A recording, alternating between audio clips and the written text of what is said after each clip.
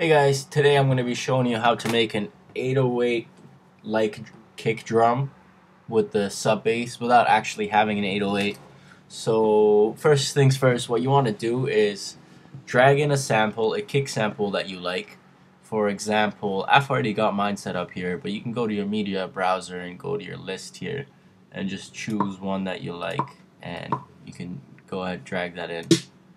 But that's a snare. So anyways, what you want to do is once you have your kick, make a simple arrangement, and once you play it back, you'll probably have something like that. Right? Just super simple. It's nothing too special. And we're actually yet still missing that sub bass that comes in like the 808 does. Now, if you want to have that sound, what you got to do is go ahead, create a new channel. So there you go. Choose software instrument, create that channel, and you'll get something come up over here. Now what you want to do is go to your input output on your mixer on that specific channel and choose test oscillator. So there you have it. That's your test oscillator. Oh, make sure you mute this channel, by the way. You're gonna get a really annoying tone. So you want to mute that, then bring it down to about 70 or 80 hertz, and you can play around with that.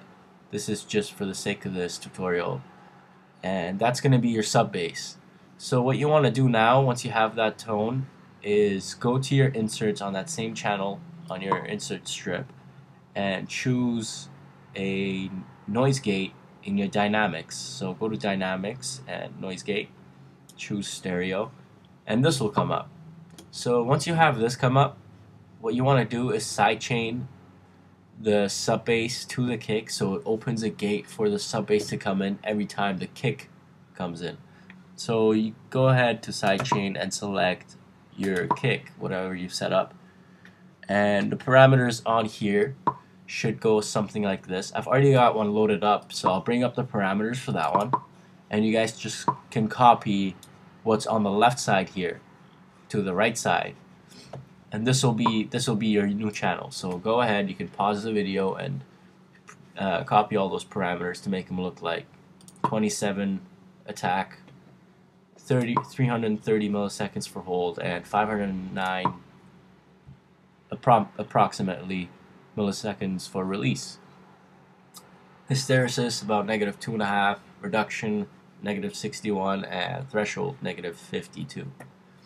So there you have it. And once you have that set up, I'm going to go ahead and do it to this channel. So if you want to hear it back right now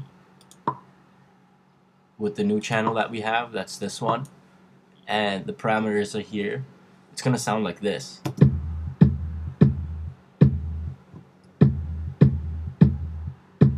You can hear that we have some sub bass, but it doesn't have that long release and decay. So what you want to do is actually copy those parameters just like that and have it to right about somewhere over here. You can play around to have it sound whatever you want it to be, but this is what I chose, and I found that it sounded pretty good. So we'll go make this 27, 26, 27. There we go. And it'll sound something like, we'll keep that at -100 and -50. It doesn't play too much of a role in this tutorial. It's more for your overall mix that you're gonna have to play with these. Now let's play that back. Sounds good. Now if you watch me play with this frequency knob here on your test oscillator, you can hear how it changes the note or the pitch.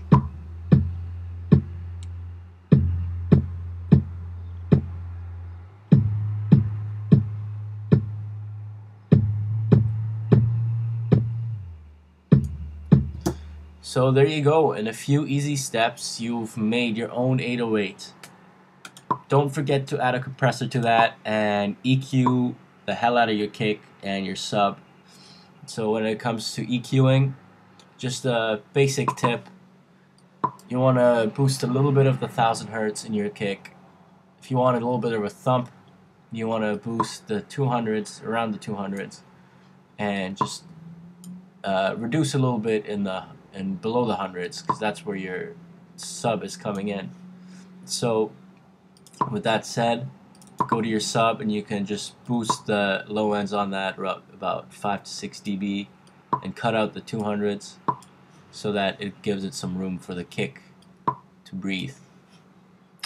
And there you go. That's how you make a basic 808 kick. Make sure to subscribe for more tutorials, and go to www.vicomsounds.com for free samples and more tutorials. Thanks for watching, guys.